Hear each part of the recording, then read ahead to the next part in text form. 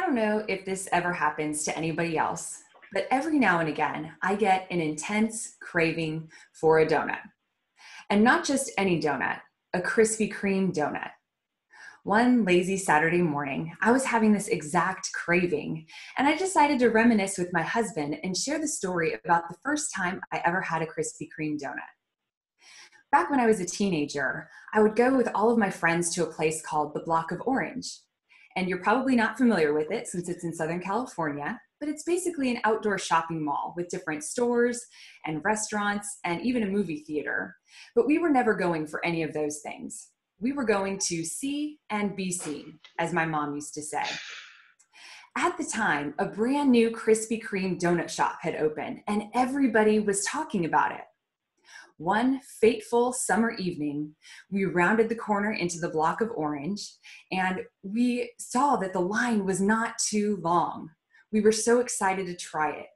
So as I slid the door of the minivan open, the sweet aroma of fresh fried donuts hit my nose before my Converse-clad feet even hit the pavement.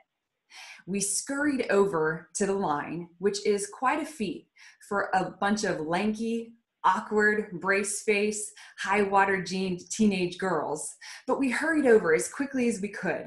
And once we got into the line, everyone was buzzing with anticipation and excitement for what was ahead of us.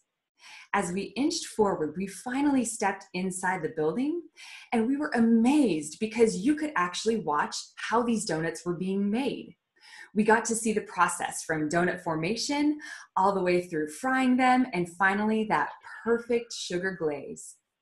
Once we finally got to the front counter, an employee greeted us wearing that white paper iconic hat with the Krispy Kreme logo stamped on the side, and he held up a fresh tray of piping hot donuts right off of the conveyor belt.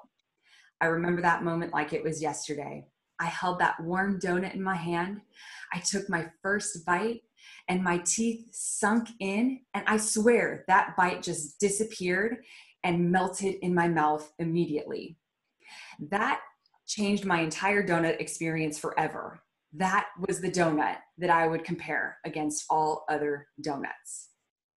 As I wrapped up my story and floated down from my nostalgic moment, I looked at my husband and I asked, "Have you ever had a Krispy Kreme donut?" He says, "No, I don't think I've had one fresh like that.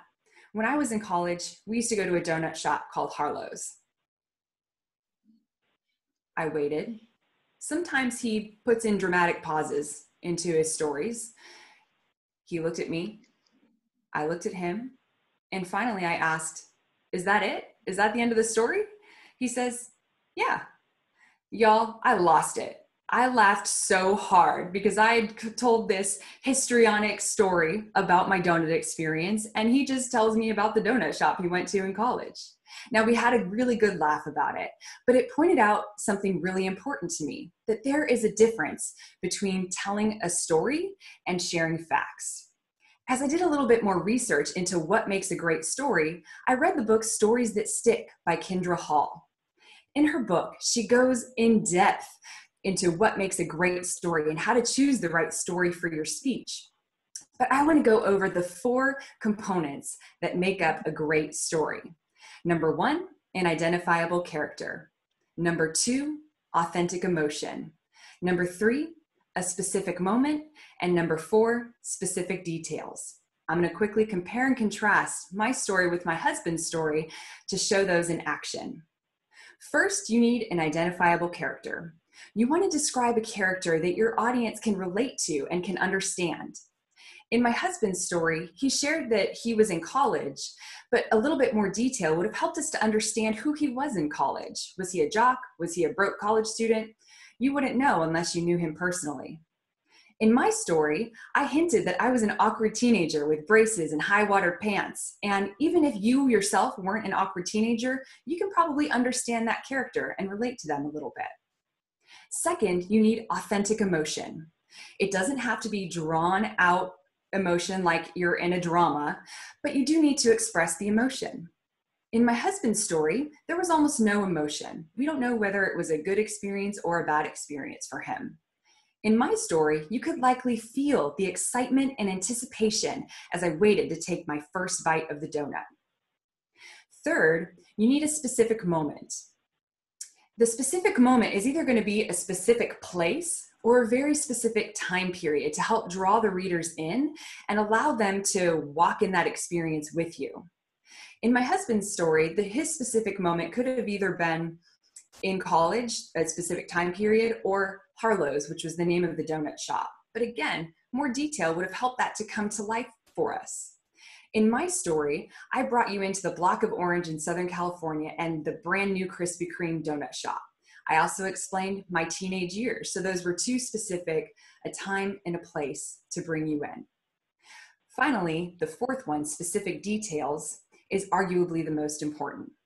You want to use specific and descriptive imagery in order to make your story come to life and to use those images that your audience can understand. I think that was the biggest difference between my story and my husband's story. He shared the facts about what happened, but I went into great detail about my experience so that you yourself might remember maybe the first time you had a Krispy Kreme donut. Let's recap. You need to tell a great story, an identifiable character, authentic emotion, a specific moment, and specific details. It's with the use of these four components that you draw your audience in and build connection that you wouldn't have otherwise had. We are all natural storytellers as human beings.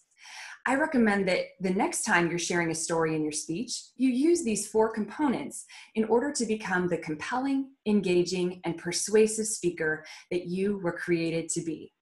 Now, if you'll excuse me, I'm going to go hunt down a Krispy Kreme donut, and I suggest you do the same. Thank you.